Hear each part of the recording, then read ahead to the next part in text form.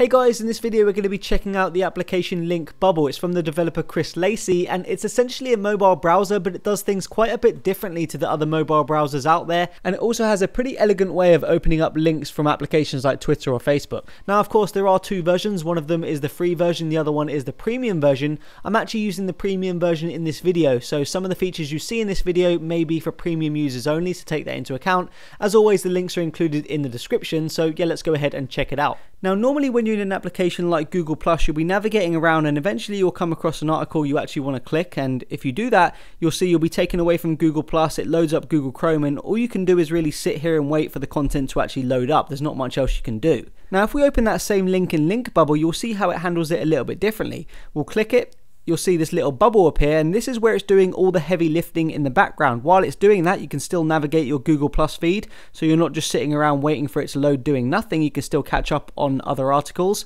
and when it's loaded up, you'll see it comes to the foreground, and you can go ahead and navigate that link. You can read all about it, and then press back and you're still in your Google Plus. So you really never left Google Plus, and you weren't just waiting around waiting for content to appear on your screen. Again, if you're in an application like Twitter and you get an Instagram link, you'll see that if you click it, you'll be redirected to Chrome, and then eventually you'll be redirected to the application Instagram. And really annoyingly, if you press back now, you'll see that you don't go back to Twitter, you're actually gone back to that redirected page from Chrome, and you have to press back again to go back to Twitter, which is a little bit cumbersome and really not very elegant at all. Now if we open up that same Instagram link with Link Bubble, you'll see how effectively it handles it.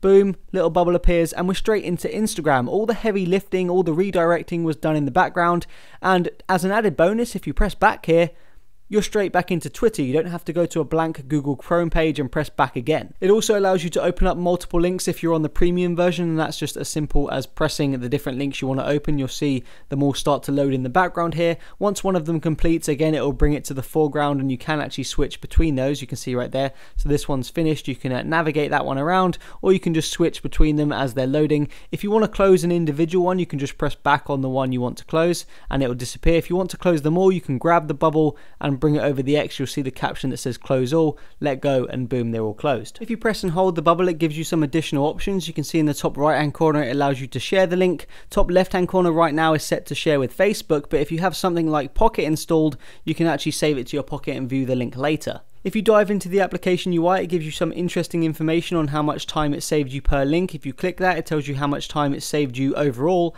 If we dive into the settings, you can change things like what content is automatically displayed.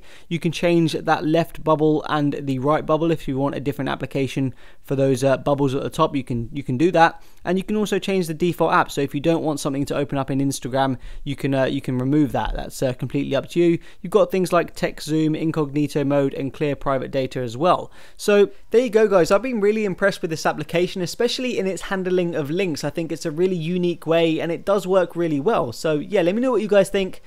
Peace out.